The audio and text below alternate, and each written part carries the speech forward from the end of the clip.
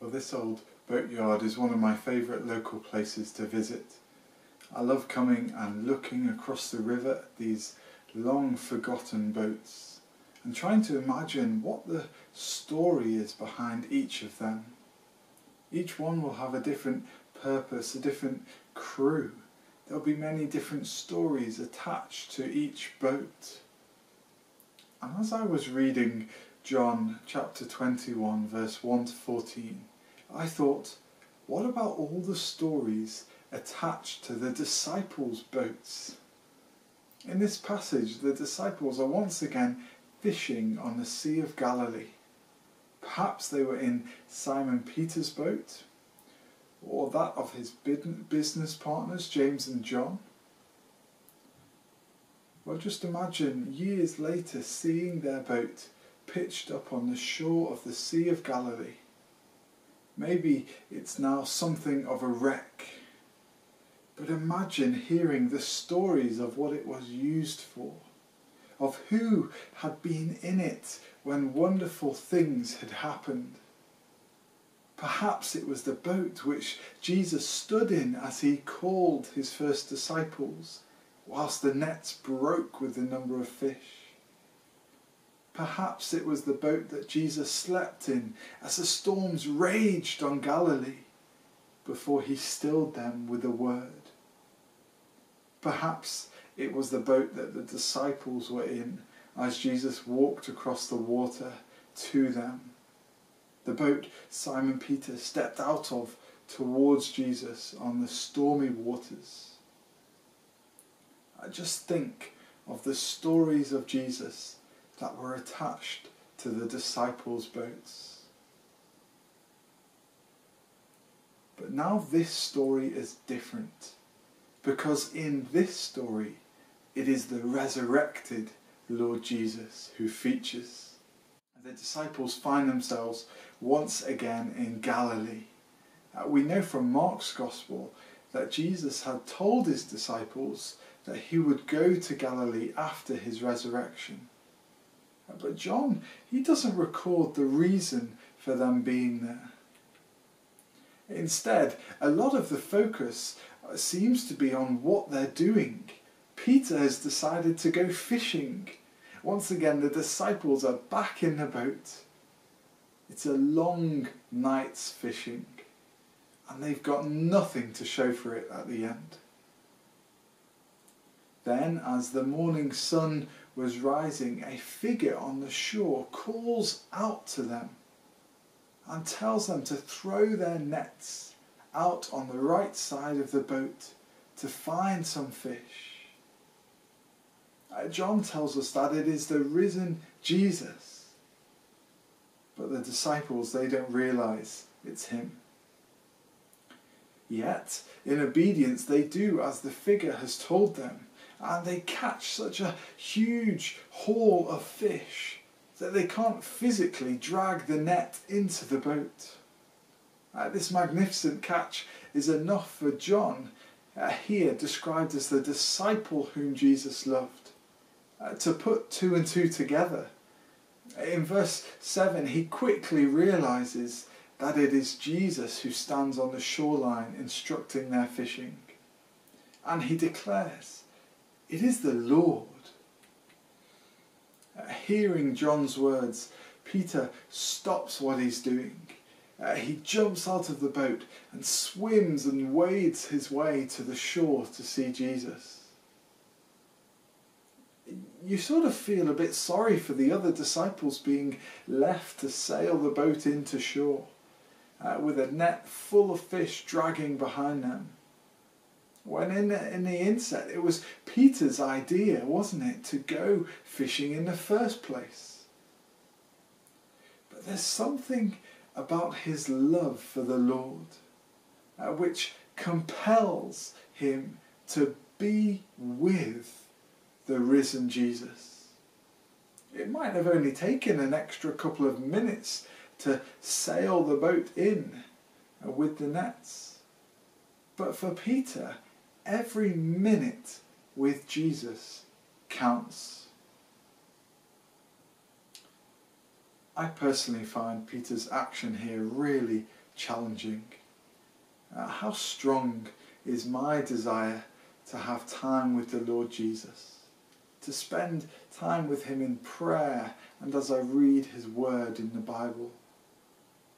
If I'm honest, I couldn't say that I jump out of bed in the morning with half as much enthusiasm to spend time with Jesus as Peter had when he jumped out of that boat.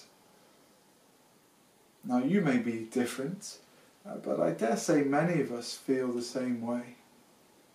But rather than beating ourselves up for only managing a few minutes of prayer in a day and feeling guilty about it afterwards, let's instead focus on what drives Peter to be with Jesus. It's because he knows Jesus, because he loves him, because he has spent time in his presence before, that it means so much to him now. And that's what drives him to be with Jesus. And it's the same for us. Any human relationship requires time and commitment. Human friendships often start as get-to-know-you introductions, but as the time spent together increases, so a deeper and more meaningful friendship grows. But that's not something that happens overnight, is it? So let us be finding space in our day to be with the Lord Jesus in prayer and as we read his word. We might not be ready to jump out of the boat by the second day, but with time and commitment, a deeper relationship and a greater love for the Lord Jesus will grow in us. Well, not long after the disciples reached the shore, and what better sight to greet them than the risen Lord Jesus with a barbecued breakfast on the go. Jesus sends them in verse 10 to bring some of the fish they've just caught. And that's when in verse 11 we find out that there are 153 fish, large fish, filling the net. So now picture the scene sometime later on the shore of Galilee. The disciples' boat lies there, and as you look at it, you think of the stories that the disciples had to tell. At the time when they were out fishing and none other than the resurrected Lord Jesus reveals himself to them again. That's the boat. That's the boat that saw that miraculous catch of fish. A whole night on the water without a single catch, but in one instruction from Jesus, and the net is heaving with fish. That's the boat. So as the story is told, well, why mention 153? Now, there's lots of all sorts of theories that play about with the numbers and try to find significance in them. But to be completely honest, I think it's simply another historical detail that John, the eyewitness, is able to record. After all, which fisherman have you met who isn't proud to come home and give a detailed account of each one of his catches? Except for John recounting this, the huge quantity of fish doesn't serve to demonstrate the disciples' fishing capabilities. Quite the opposite, in fact. This great catch demonstrates the abundant provision of the resurrected Jesus for his disciples. In verse 12, we read, Jesus said to them, "Come and have breakfast." Jesus loves to feed his followers. And in verse 13 we see so clearly that it is Jesus who once again serves his disciples. Jesus came, took bread and gave it to them, and did the same with the fish.